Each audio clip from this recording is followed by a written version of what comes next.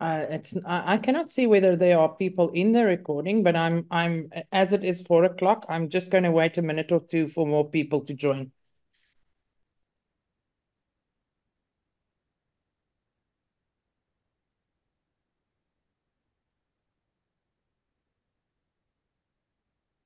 Yes, we've just got Mia. We just got some people coming in now, so we'll just give them a few moments to arrive, and then we can make a start. Perfect. You can just give me a thumbs up and I will be happy to I will know. indeed. I will do that. Thank you.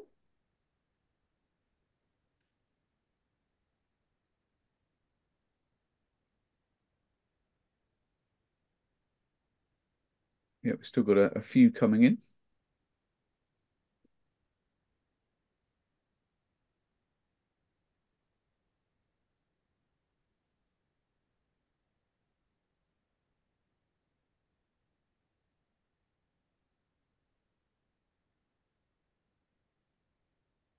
Let's give it a few more seconds, and then I think we'll make a start.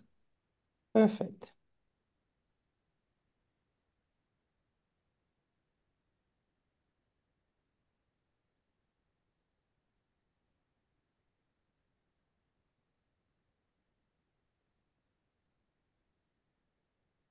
Okay, Mia, let's make a start, shall we? Thank you. Thank you very much. Welcome, everybody. Welcome to our webinar on how to place students' mental health and well-being at the center of your school culture. We are Stamford American School in Hong Kong, collaborating with Steer to explain to you how we use our data. And we are very thank you very much for coming today, and we hope you find it as valuable as we find using it and sharing the information. I would just like to start off by thanking Steer, and thank you, Robert from Steer, if you can start us off. Lovely. Thanks very much indeed, Mia, and to Jenny and Joe for joining us this morning or the afternoon in your time. And thank you for the introduction and welcome. And welcome to those who are watching either live as we are or on the recording later on. And it's a great opportunity really to showcase what the Stamford American School do in Hong Kong so incredibly well. And also to demonstrate what is quite a remarkably powerful tool that enables you to track, measure and improve the mental health of all your pupils by being very predictive, preventative and precise. I'm first going to ask Trevor, a member of the Steer team, just to explain briefly what Steer does, and then we'll ask Mia, Jenny and Joe about what they've been doing and how they've been using Steer so effectively over the last couple of years. So Trevor, over to you first of all, just to give a quick précis of what Steer does. Good afternoon, everybody. Thank you for your time. So Steer as a company was founded 10 years ago to equip schools to proactively safeguard their students' well-being and mental health. So what do I mean by that? So if you imagine adolescence as a road between childhood and adulthood that young people have to steer, we know a number of students who are socially, emotionally crashing is increasing. So Steer set out to equip teachers to act earlier, to identify and support students who are struggling to steer before they crash. So we do this by measuring something very different from traditional self-reports. You'll be familiar with assessments which ask students explicit questions about such things as bullying and self-harm or anxiety. And whilst these are important, these questions are very easy for students to filter what they tell you, and which means some students' risks will remain hidden. And secondly, their responses alert you to current risks that you probably already know about. So the STEER assessment identifies students with hidden or emerging risks by asking a different set of questions, questions which measure how the student is self-regulating or steering 4 factors foundational to social, emotional well-being and sustained academic progress. The first one is self-disclosure, which is how much students share or keep private what they're thinking and feeling. The second is trust of self, which is how much students trust or question themselves. Thirdly, trust of others, how much students trust or question other people, and lastly, seeking change, how much students seek or limit change. Most of your students will steer these factors in a healthy way, making wise choices, depending on who they are with or what they're doing. But some students struggle, increasing their risks of crashing. Knowing who they are and what they are struggling with early enough enables teachers to be proactive, preventative, and precise, giving the right student the right signpost at the right time. So we're not just stopping students from crashing, we're teaching students to steer, which is such an important skill for life, in and out and beyond school. So what will steer enable teachers to do? So firstly, one is very importantly, hear every student's voice every term, every year through the 10-minute online assessment.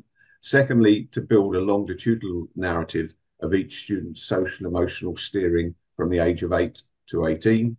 Thirdly, to prioritise students with emerging or hidden risks, both in and out of school. Fourthly, to write targeted action plans to reduce the risks and teaching healthy steering. And then lastly, measure what impact those plans have had. So that's a summary of what STEER provides. Thank you very much indeed, Trevor. That's incredibly helpful.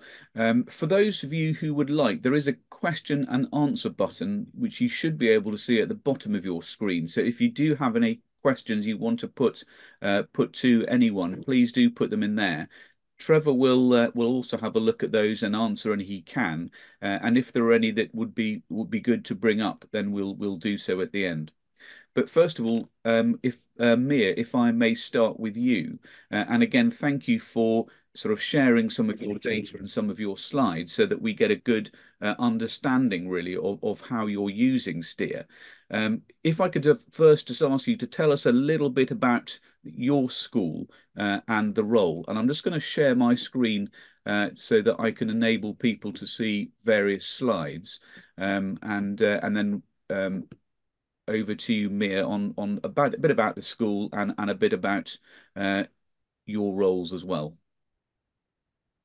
Thank you very much, Robert. Thank you. Oh, I'm just checking the sound there. I thought I had some feedback, but it sounds good. Can you hear me? A thumbs up. All good, thank you. All good. Okay. Thank you very much. We are Stamford American School in Hong Kong. We are now 6.5 years old. We started in Hong Kong. We have a sister school in Singapore, and we belong to Cognita, the group that oversees about 70 or 80 schools.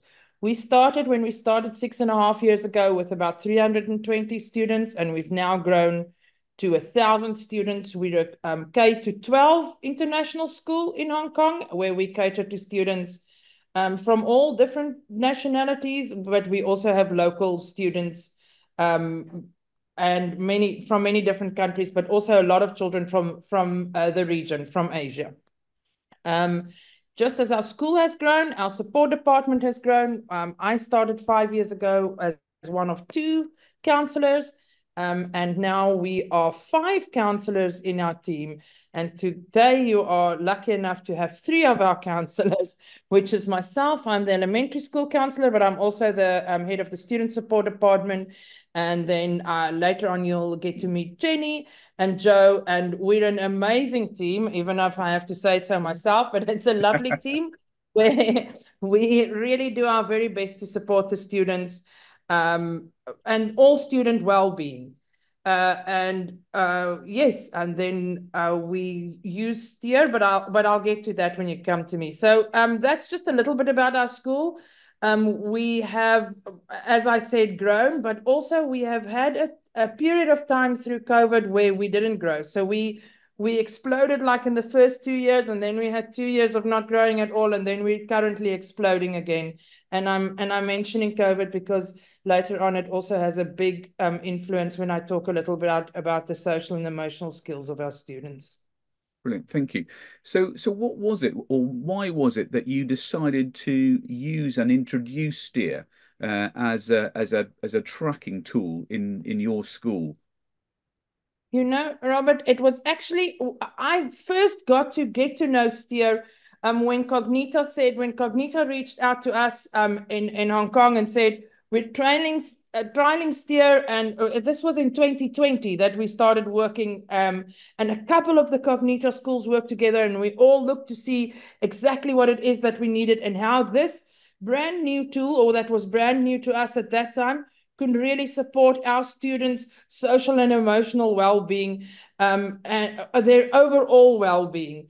And as Trevor explained a little bit earlier, that steer gives us the opportunity to teach the students how to steer. So we are very much a data-driven school. We have different points of data. On this slide, you can just see that steer is one of 5 points of data that we do various times in the year with all of the students, because we need to triangulate the data to make sure that what we see is what is really happening within our population. But what we really liked about steer, so we were introduced to it through Cognita, and then we started using it, and then what we really liked about it is that it was really filling on our data. It was giving us another layer to the data that we already had, that enabled us to make sure that we find those students that do need our support. You know how easy it is in a school of 1,000 children that somebody slips through the cracks. And this is just another layer and a safety net for us that we are very happy to use, and that is very helpful for us as counselors and a student support team. And I think that's a really important part that you've just mentioned, isn't it? That it's one piece of a bigger jigsaw puzzle, but as you say, it uncovers those sort of hidden unconscious areas that perhaps other assessments might not be able to pick up. One thing that would be, I think, interesting for the listeners to understand. Obviously, it started in the UK, and as Trevor said, it's been going for about 15 years. But it's not UK centric at all, is it? It's very much it can be adapted in any country, in any culture. No, exactly. It is. We see it especially for us as an international school, where we have so many different students from different backgrounds, from different cultures, even with different languages. We found that steer is a tool that we can use that the students understand.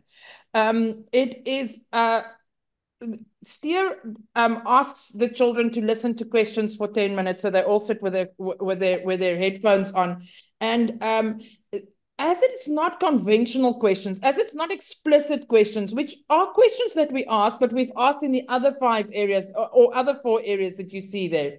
These questions make them think about their space and how they define their space. And it's almost like the questions ask them to form a visual idea of where they are, and then ask them questions that gives us ideas of their biases, which we will also explain a little bit more later.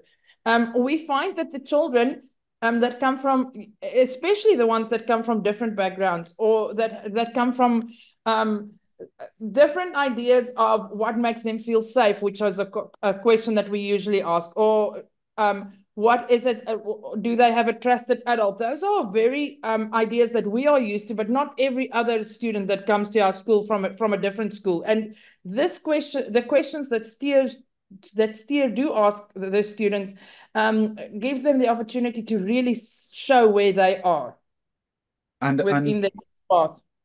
Yeah, and I think that leads us nicely, doesn't it, into that question of how is the assessment different from other assessments that you might have seen or might have done? Can you explain a little bit? I mean, you've talked a little bit about the imagination and the space. Can you just talk a little bit about how the assessment is different to other well-being surveys? Yes, I can definitely. The first thing that I want to say is it's really a quick assessment. It's only really a 10-minute assessment, so it's an easy assessment to do for the students to complete as well, and especially if they've done it more than once, they understand the setup behind it. What makes a difference is that there's no explicit questions. As I said, it's an imagination thing, and it has an audio component. So it's not just reading, it's also listening to the questions that are asked, which makes it easier for them. But then once we've done that, and once all the students have done that, Steer gives us a very rich data that can help us to analyze and just the way in which we can present the data then and then connect it to the other platforms is really unique. Where other forms that we do have also give us data, but we find the data that Steer give us very useful and very easy to organize because it's already on that platform. Some of the things that we do, like contextual safeguarding, is a picture that the students draw, and we have to go back and we have to go look at it, and we collect the data in a different way. So this is one of the areas that make the STEER assessment really easy to use. And oh, I can hear myself talk. That makes it easy to use, and that makes it so valuable because we can add to the data that we already have. In our study questions, we ask direct questions to the students, and we can only is the sound okay? Yeah, you're coming through nicely. Okay. When we ask questions and we ask direct questions, we find that some students, especially some of the older students, can sometimes not be 100% truthful because they don't want you to know if they don't have a trusted adult, but they know what the answer is that you want to know. So they're giving you that answer. And that is where STEER is quite different because it gives you, it's not asking you a direct question. It's not asking you how you're feeling today or if you're happy with your school.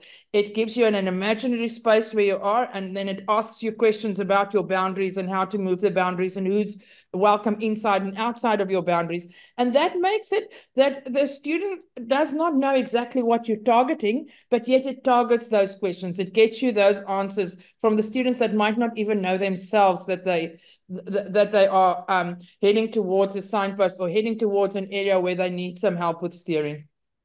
And yeah, I think that's a really important difference, isn't it? Is the fact that the questions aren't closed questions, and they're looking forward, aren't they? As opposed to looking in the rear view mirror. They're looking as to how a pupil may react, and therefore the support that you can put in.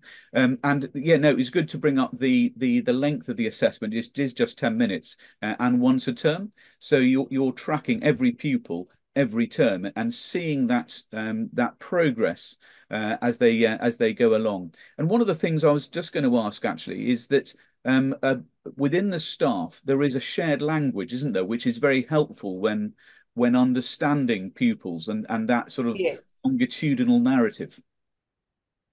Yes, and definitely as we've continued using STEER and we all start understanding what self-disclosure is, the platform itself also makes it easy to see those definitions. But talking about self-disclosure, talking about trust of self, trust of others, and seeking change is a language that we use amongst ourselves so that we can better understand where the children are and their needs specifically.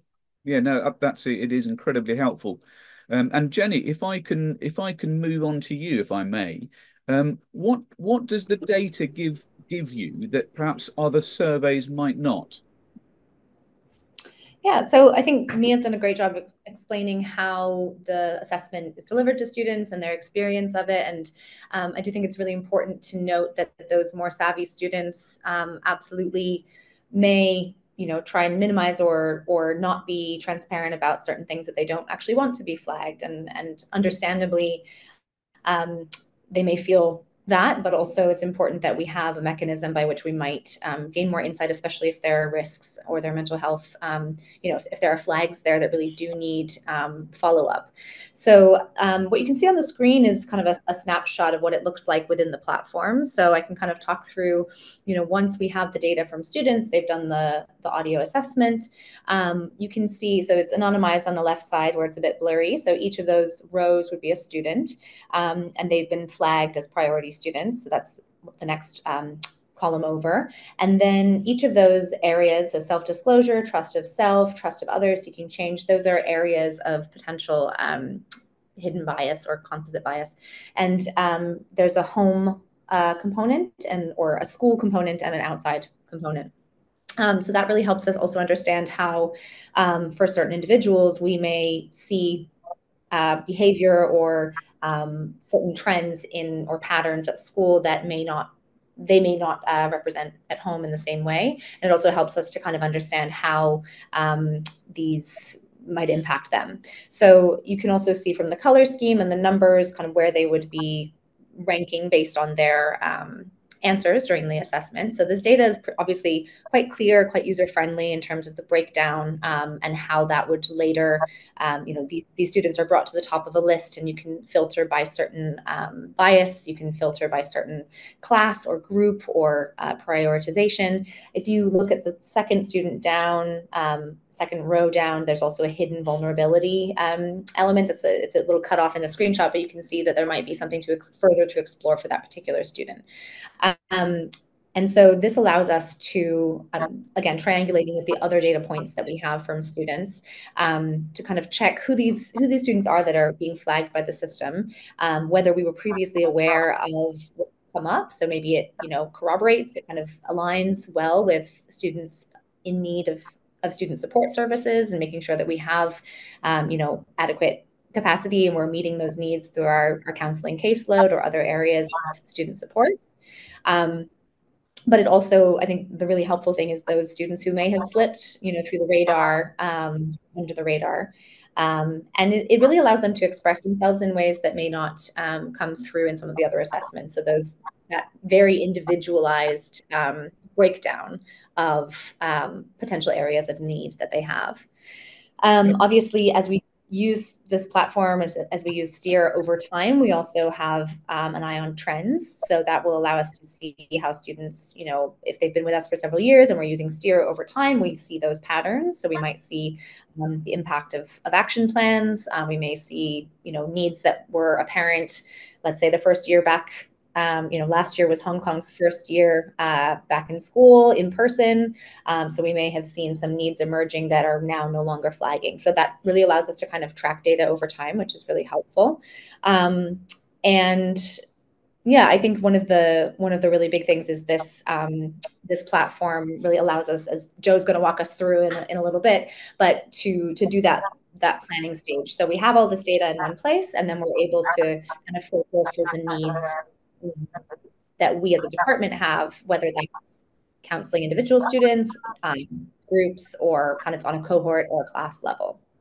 So those the little red flags that we see, those are identifying your priority students, aren't they? So it's very easy for you to see actually who are my priority students, and as you point out, all those data numbers come directly, don't they, from the question or how they've answered the particular questions.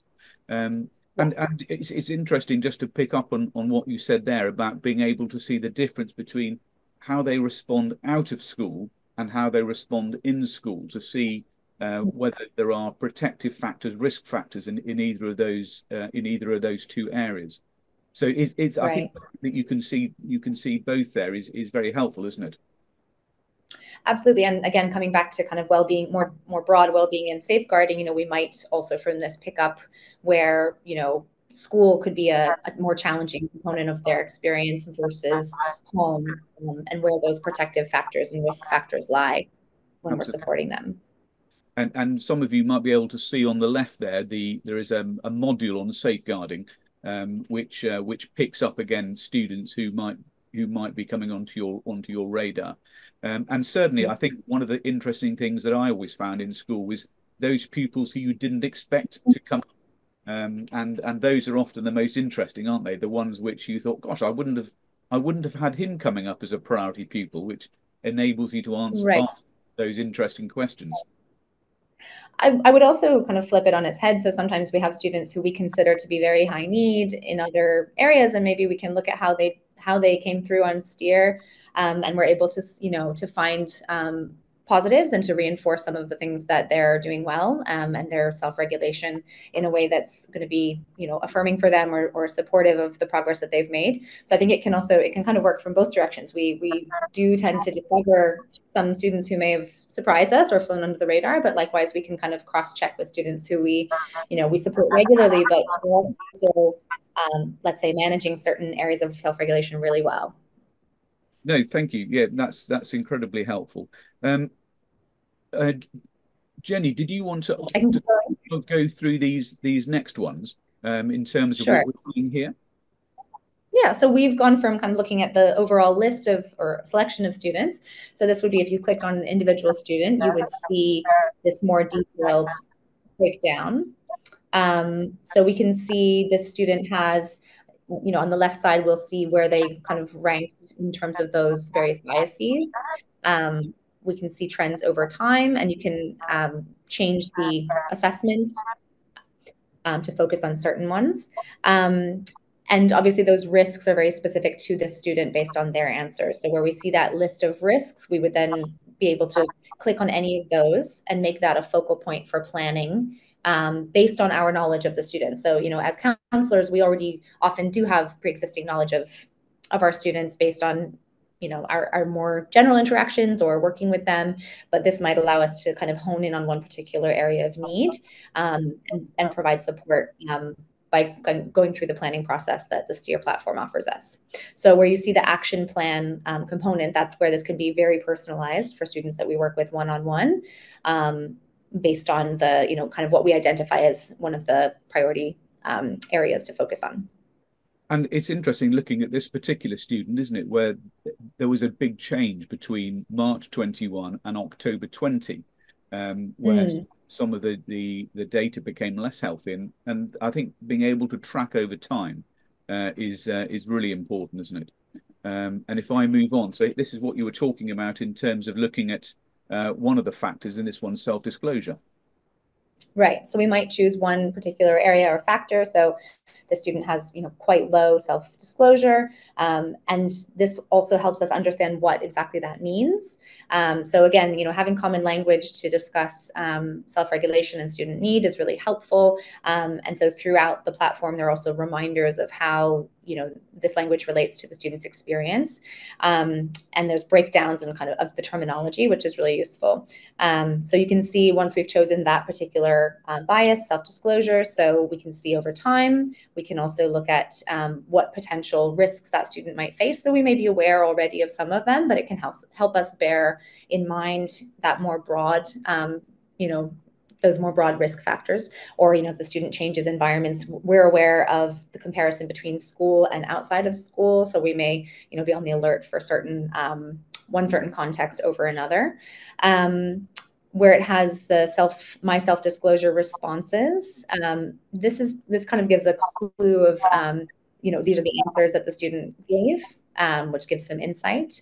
And if you look at my imagined space, this is kind of linking back to when they were doing the assessment. How does it feel to be me? That's actually a button you can click on to kind of give some perspective on the experience of the student whose profile we're looking at. So zoomed in even further, thank you. Zoomed in even further. So this is, a very detailed description, in fact, of potentially some of the experience of this student when they, in terms of hiding or low self-disclosure, meaning that they are not conveying their true thoughts and feelings in this school context to an extent that it has flagged.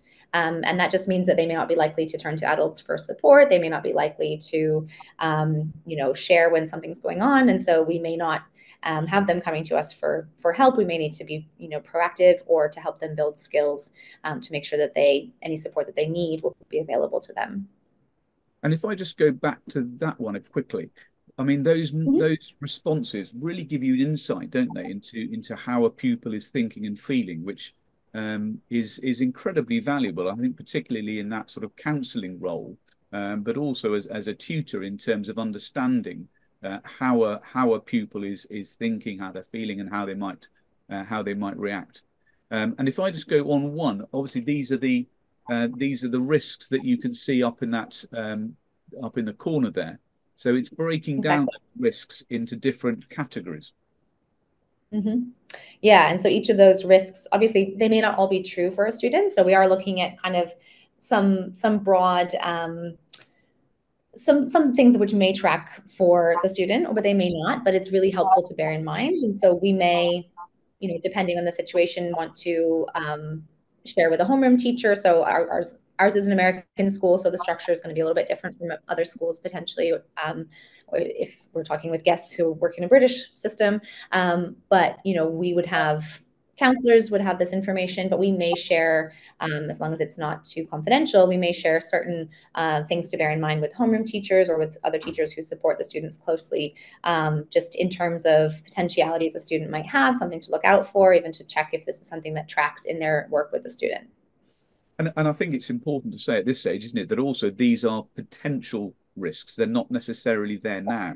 But if a student maintains these patterns of thinking, then these are the risks associated, aren't they, with that longer term issues, which is where you can be very proactive. Exactly. Yeah. So thank you very much, Jenny. That was incredibly clear and concise. Joe, if we could move on to you at this stage. So which staff are involved really, and how do you go about training them? So primarily it's just the counselling team that engages with AS Tracker. So we help coordinate across our different homerooms or tutor groups to be able to do the assessments, manage the data, and then look at all the data to plan and use it. Training wise, there are some awesome videos that we were, obviously looking at before starting. They're accessible at any point. So sometimes, maybe that's just my personal experience, maybe not with me and Jenny, I got a bit overwhelmed with the new terminology. I could dip back into that, familiarize myself with things like that. Leslie's not on this call, but she's lovely. Steer have been incredibly helpful providing personal support. So being able to reach out and ask questions and queries and nuanced ways of, can I use it in this way? Or, these types of ideas relevant. So actually getting to engage with you guys was a big way that I learned about how to use this properly. But even when you are using it and you're creating the individual plans or cohort plans or group plans or whatever it might be, along the way, there is always a learn more or find out more about this composite bias. So you're always sort of left there with the information when you need it, even if you're kind of still trying to learn it. It has all these prompts at different levels that I found really useful in learning how to deploy the system effectively. And one of the areas which we have introduced very recently is that the online training is now CPD accredited. So every member of staff who takes who does the online training can download an accredited certificate in terms of their training, which is very useful for their own career development and personal development, which I think is incredibly useful. Oops, I've gone on one too far. Jenny, I think we're coming back to you at this stage, and then we'll come back to. Oh, is that Joe? Are you going to? It'll just be me for the trends and plans and things. So once that data's in, sort of trends, report writing, allocating time, etc. How do you go about that as a school? Well, I mean, there are different levels with it. So what we've got on that slide here is our overall school trends. Now, one of the cool things in terms of functionality with this is I could add whatever layer filter on this, right? This could be year groups, it could be houses, it could be gender. But I decided to start with this one first just to represent sort of like, I guess, one of our first levels of how we look at trends. So within our school, you can clearly see the overregulation on the right in school and also at home is a challenge for our students. And then you can see some of the smaller ones, things like social naivety and hidden vulnerability clearly have some need there. Based around the need, we want to take a different approach. So the first one that we'd look at for a larger population is cohort plans. So if we can go to the next slide, maybe I can just sort of take you through step by step what that looks like, I guess how accessible it is and how easy it is. But you would see different plans. As I mentioned, cohort would be what we look at first to address the broader needs of our community outside of year groups or specific groups like tutor groups. So you select cohort plan, and then that would bring you on to the next slide. And we chose overregulation, obviously being one of the first trends that we saw there. And this is only a small snapshot of what this actually looks like. What we're looking at here is just a few different signposts that might be relevant to the needs of overregulation in a population. So what that might actually look like in terms of biases or even how people may experience that is things like hypervigilance. Always being aware and trying to manage your emotion, your stress, and self-monitoring yourself socially, not trying to make mistakes. And for anyone that's sat in a pastoral role, counseling role, even a teacher, we know what happens to students that do that for a little bit too long. They start to become dysregulated, and they can, end up doing things that might not necessarily be that helpful for them or supportive for their well-being. So looking at the signposts, we want to look at strategies that we can deploy throughout the entire school across the cohort. And the way it would work is you'd look through and find something that you think perhaps would be relevant to your school setting. Maybe it's something that you haven't done yet. Maybe you'll see stuff that has been done in there. The example that we went through, if you can go to the next slide, is this one. So simple action plan to address the issue. In this case, we looked at trying to reinforce that we have a community where you can actively go and seek support. Right, that at our school we have this awesome counseling team that's ever growing, and teachers that recognize the value of well-being and encouraging people to seek support. That's not always the easiest. It's not always internalized by people, and of course there are a lot of barriers and stigma and biases that prevent people. So one of the things that we went for was a school-wide thing we could deploy, which was counseling passes. And that was something that can be deployed in every year group, in every class. We had primary school students making our counseling passes, again, sort of getting to connect with the idea that this is normal, that this can be accessible to everyone. And that's something that also our staff, our teachers, anyone can also deploy easily to, I guess, normalize seeking support, right? And having that cultural idea of it's okay. So that would be one example of how a cohort plan would work. I couldn't really figure out a way to visually demonstrate it without it being overwhelming, because there are tons and tons of really great signposts that you can have. And we're just talking about overregulation, right? That could be for any one of those composite biases or any one of those areas to focus on. And I think that's where that key thing, isn't it, of being very precise and very strategic, and choosing these one or two sort of key messages that you're putting out, and key things which are, again, it's not major intervention. It's small everyday interactions, messages, model behaviors that can make such a massive difference. Yeah. One of just the cool things on the side is just, maybe this is just me personally, it's sort of like this accountability thing. It'll set you up a date where you aim to review the process, and it emails you and tells you, you've got this review coming up, and so I found that to be quite helpful. I know this is probably the case with a lot of school counselors. We get overwhelmed quite quickly of many different things and plates that we have to spin. So I thought that was also a good function too. So tell me, that's the cohort. I was going to say, Joe, yes, tell me a little bit more about your individual plans, sort of how long they take to write, how easy they are to implement. If I move you on to the next slide. Yeah.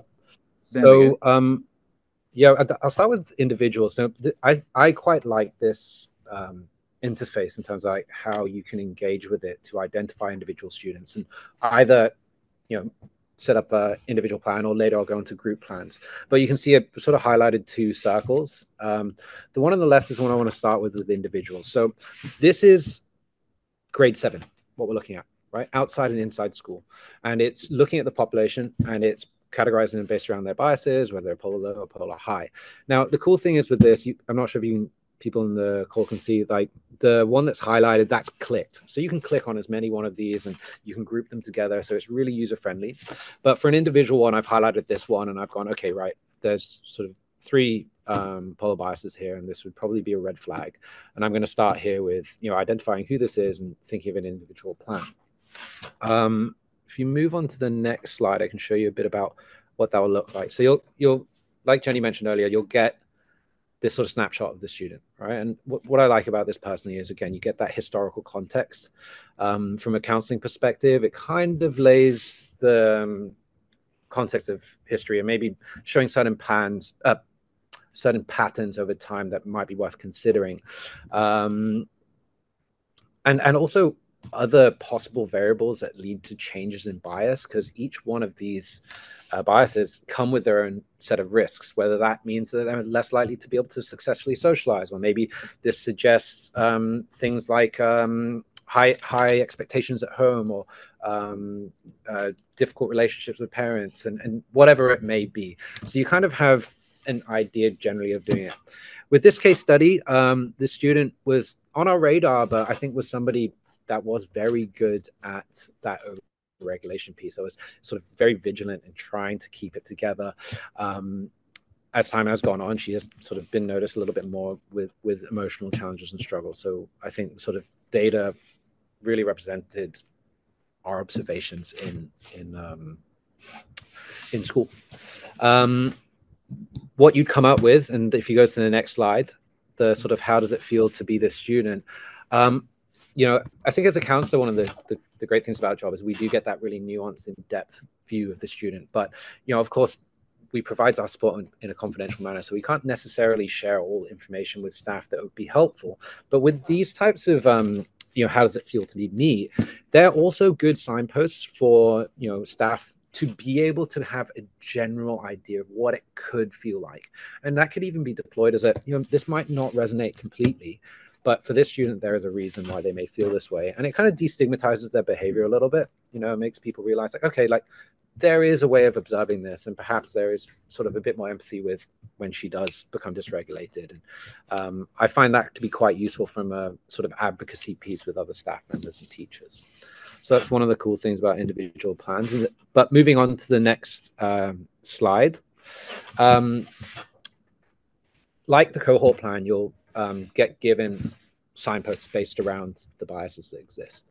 And again, there are quite a lot of them. And based around some of my meetings with a student, I was looking at the ones that seemed to be most relevant based around my connection with that student. And you'll go through that looking at risks, of course. You're looking at the key things that jump out.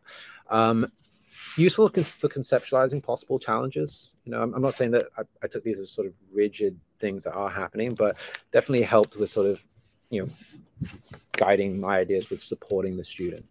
Moving on to the next slide, once you have these signposts, you'll sort of end up in the next stage, which is, again, similar thing, looking at action plans.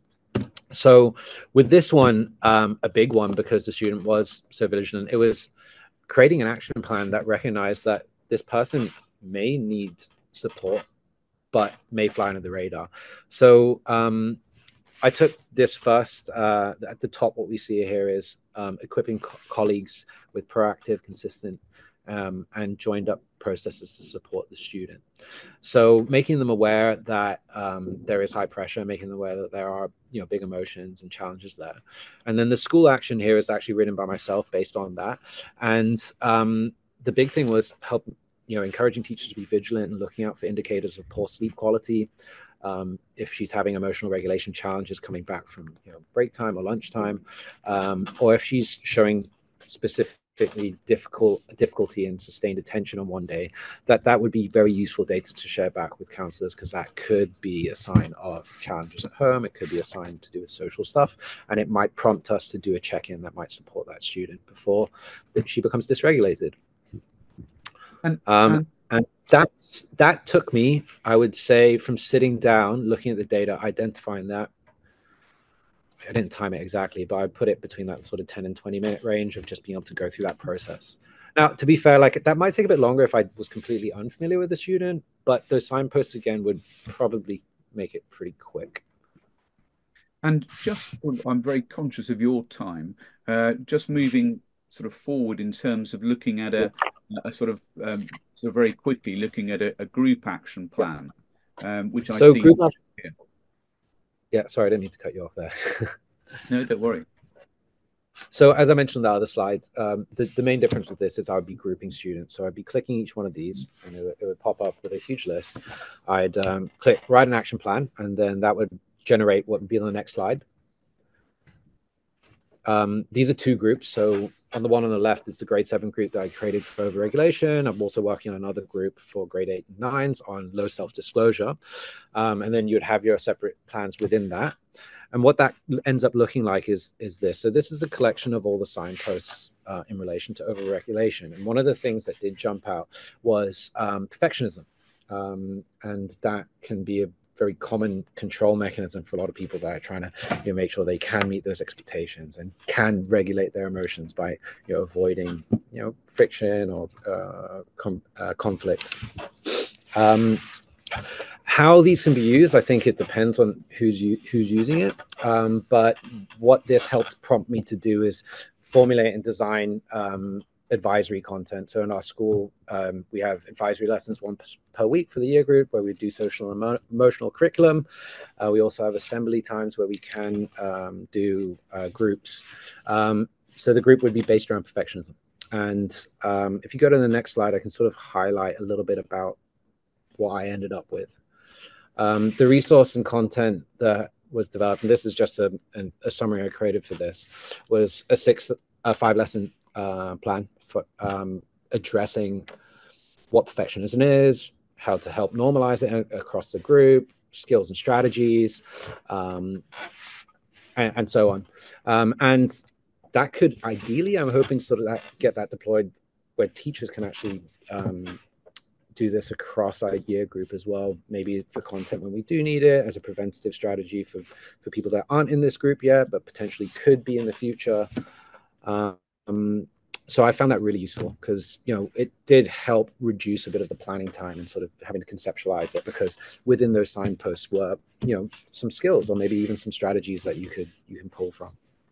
So in other words, you've got your individual plans, you've got your grouping plans as you put them together, pupils with the same biases, and then you've got your cohort plans, those sort of modeled behaviors, those sort of whole cohort messages. But one of the key things, of course, is that ability to be able to see the impact of what you've put in place, to see that pupil outcome. Yep, exactly.